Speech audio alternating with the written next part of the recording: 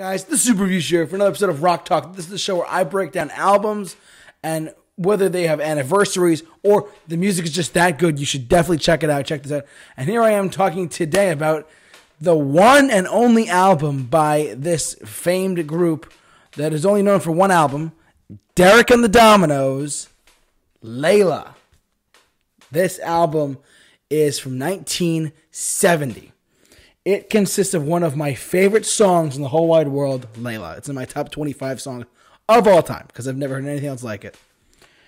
This album, from start to finish, is the only album that Eric Clapton did with Derek and the Dominoes. It had, the members of the band are Eric Clapton, Bobby Whitlock, Jim Gordon, Carl Rattle, and Dwayne Allman. And Eric Clapton, before he went solo, he kind of just did stuff on his own. He was in a bunch of. No, he was in a bunch of groups. He was in Cream. He was in Derek and the Dominoes. He was in Blind Faith. I have their record as well. Their only album they've ever done. I also have. He also did. He was in the Yardbirds for a little bit. The guy has been around the block a number of times. But this album in particular, Layla and the Assorted Love Songs, is an incredible LP. It has his single Layla. It has Bell Bottom Blues. It has Have You Ever Loved a Woman? Tell the Truth. There, Keys to the Highway. There are some really good songs on here. It's actually the only album they ever did, but it was a double album too. Here's the cover, as you can see there. Here's the back with Eric Clapton's guitar on the back, and here is the. I'm gonna be careful because I literally just got in the mail today, so I buy a lot of these off eBay. Here is that. Hold on. There's the album right there. There's the inside of it. The one album that they ever did as Derek and the Dominoes, and I have a copy of it. I'm a vinyl collector, guys. Just letting you know. I suppose some of you may know this for a while. This album is really. It was received mixed at the time, mixed to negative reviews at the time. Oh yeah, Eric Clapton's trying to form another super group. Whatever. Sure. But sure enough, this album showed that, but this is right before Eric Clapton went solo with his slow hand album. But this album is fantastic. It consists of the 7-minute title track Layla.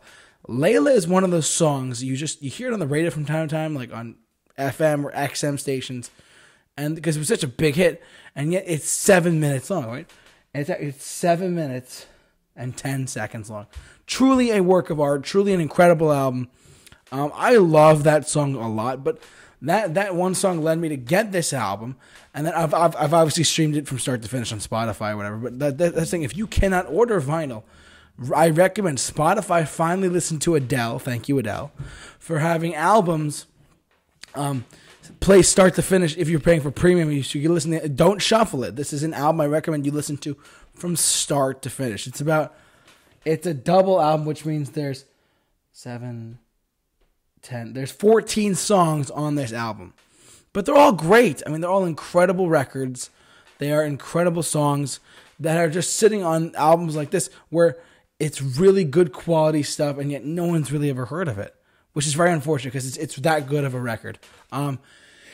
Eric Clapton still plays Layla live, and speaking of Layla, a lot of people prefer the acoustic version from his Unplugged album.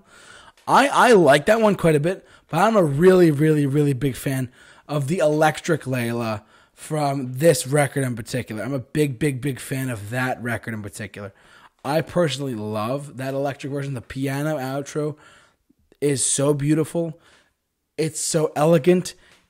It's some of the best sonic architecture I've ever heard on any song ever. And I've listened to over thousands of songs a lot of the time. Where I got that time, I don't know. But Layla is a really great album. If you have not checked it out, please do yourself a favor and stream it on Spotify from start to finish. It's a really strong album. And it's the only album by Derek and the Dominoes. It's the only album they ever did. Eric Clapton made another supergroup and then they disbanded. So it was unfortunate. I'm actually going to leave a link in the description of this video. An Eric Clapton story, radio interview without him on it though, from 1972 or 3, I want to say, maybe 74. But it's a guy basically telling the story of Eric Clapton from his story, but the songs are all muted out because YouTube. Thanks YouTube for your copyright infringement crap.